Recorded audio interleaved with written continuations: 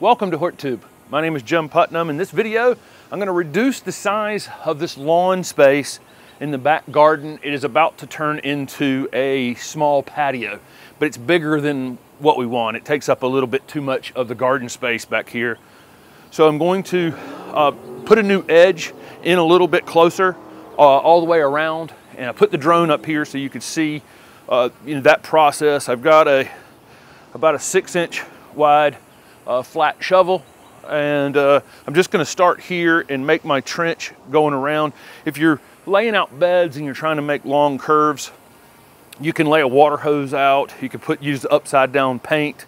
I've done this for long enough that I feel like I can make a pretty gradual curve without without having to do that. So I'm going to start up here by the porch, and this is an existing edge here, so you don't have to do anything here but clean this up. I'm just sticking the shovel straight down in the ground and basically tossing the soil up in the bed. The grassy weeds that I've got here, I'm going to have to get rid of, like right there. I'll put that in a wheelbarrow in a minute. I got a wheelbarrow sitting in the middle of the grass. That's what that is. So what I do is I kind of decide where my curve's going to go, and I come out to the middle of it, okay? And I start there. And I make a spot like this, okay? And then I'll come back about halfway back, along this curve right here. I'll come about halfway back, and I'll put the shovel in there. I'll give you a close-up of this before I'm done. So there's, and then I'll come over to here and do the exact same thing.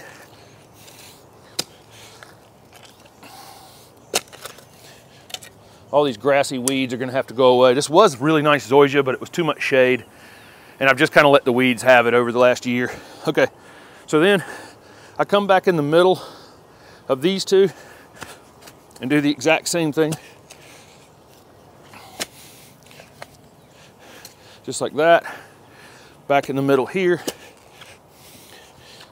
do the exact same thing.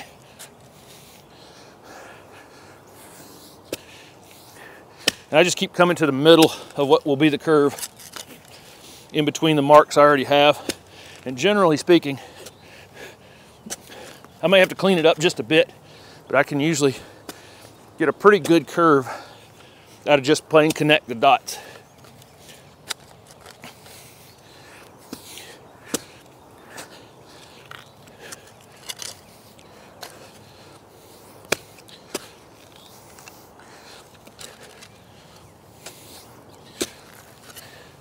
I think you can see this end is a little too pointy.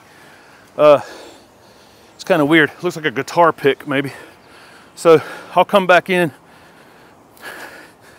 now that I'm getting a good look at it, and come in here and cut somewhere in here, cut a bit more of this.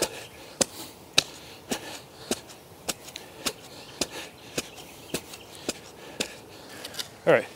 Is that better? Let's see.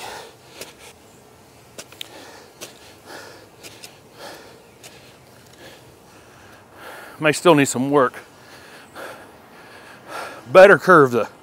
100% better curve. Here's that flat shovel that I was using to edge. It's about 6 inches wide, perfectly flat. It's good for making, I'm making curves, but it allows me to put, pretty crispy edge on it since it's so flat. I can use my trenching shovel as well.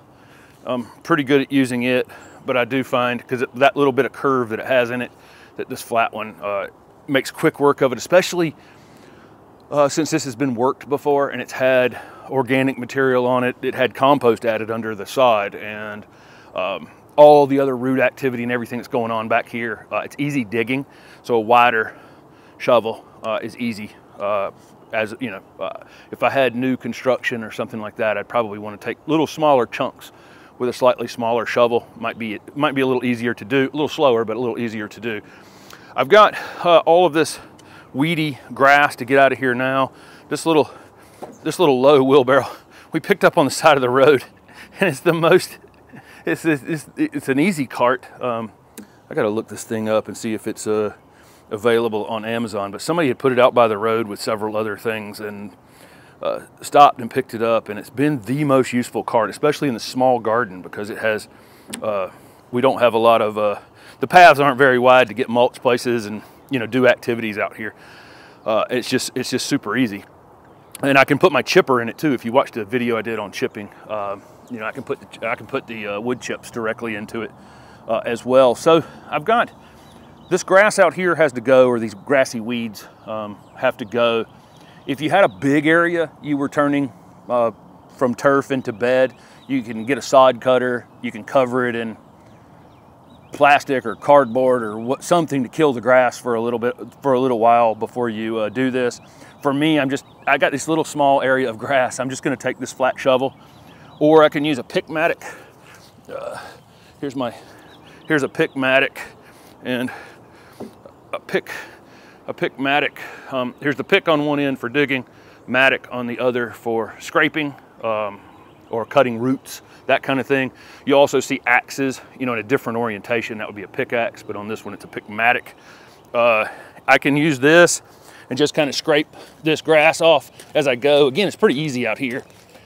And in fact, it's so easy, I'm just going to use the shovel, which I've got so much already dug up. I need to put that in the cart first, actually. And I think I can just get I think once it's broken up, I can just use a little fork to fork it into the wheelbarrow. But I can just scrape this off. Another option you have is to use the sod cutter and then just flip it upside down like that. That will kill some portion of it, especially if it's on a hot day and the sun can cook the roots. I'm gonna go get my fork real quick and get this stuff that's already broken up.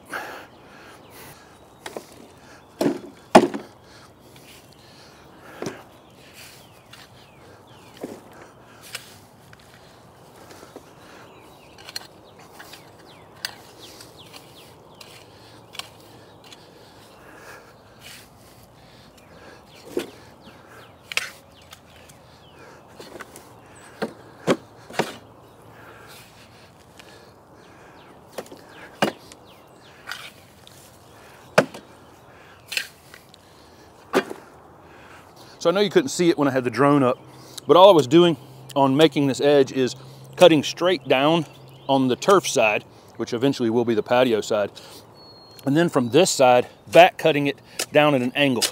So you end up with flat against the turf and an angle back up into the bed, just like that. And so when you mulch, your mulch can just slide right down there to that flat edge. And so that's all I was doing from up there, cutting straight down along the turf, pulling back in this direction. And so here we go. Let's get some more of this. Let's get some more of this grass out of here.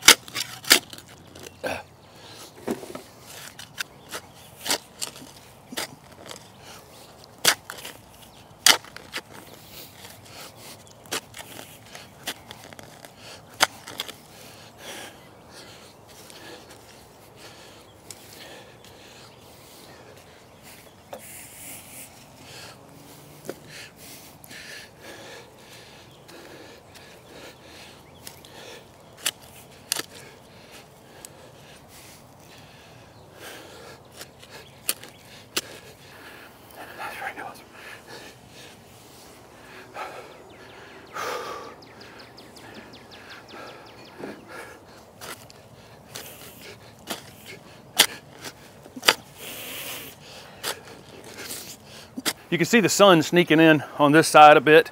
After I've removed the grass, you can use that grass for compost. You can use that grass for, you know, filling a hole someplace, whatever you want to use it for. Again, it could have just been flipped over in place and allowed to die for some period of time, or just covered in place.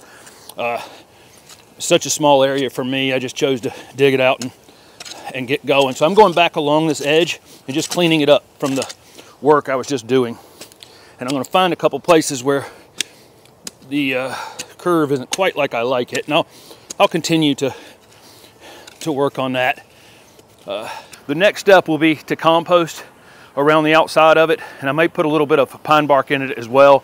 But that's all going to be annual plantings around the edge.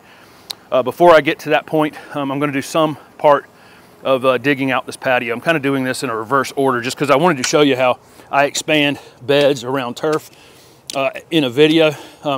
Normally I would have dug this out, done this patio, and then put this this bed in. But anyway, I'm doing it this way just so that I could show how I go about edging new bed spaces, cutting crispy lines, and removing grass. But again, I'm sure there's something around this circle that's not going to be perfect, and I'll go back and clean it up just a bit as I'm looking down on it. It's not too bad. It's not too bad. One last thing, I use wood chips for my paths, and so this spot right here will get some wood chips to continue my path where I'm standing onto the what is currently the lawn. And then I'll go over to the other side, and this is the side over here where a path exits. So I'm just gonna fix up my paths real quick.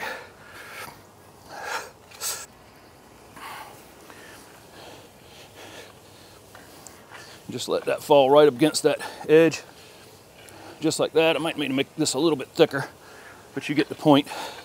Okay, everything else will get compost and pine bark, and then the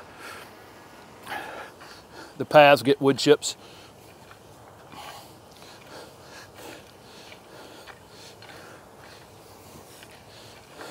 Just like that. I like putting the drone up because you guys can see, you know, exactly the shape that I'm creating back here, but it also helps me. I can go over there and look at it and see where I've, you know, made a mistake, or, you know, where there's something's too pointy or whatever. The wood chips are a little darker than the other wood chips in the rest of the path just because they're wet. As soon as they dry out, that'll be the same color. And it gives you color differentiation, the wood chip paths versus the hardwood mulch beds. And then of course the you know, annual border will be around the outside. So that's it. That's how I go about making a turf area smaller or cutting a new bed around a turf area. Again, if it's larger than that, you can rent a sod cutter. Sod cutter will just go, just like I was doing with that shovel where I was doing it manually underneath. It'll just go in and dig it up. You can roll it up and, you know, use that material anywhere you've got a low spot in the garden or something like that to fill it in. There you go. Make sure you're subscribed to the channel, and I got compost coming in the next couple of days, and this will get composted. The vegetable garden area and our dahlia planting area is going to get composted as well, and so lots of progress hopefully over the next week or two. Thanks for watching.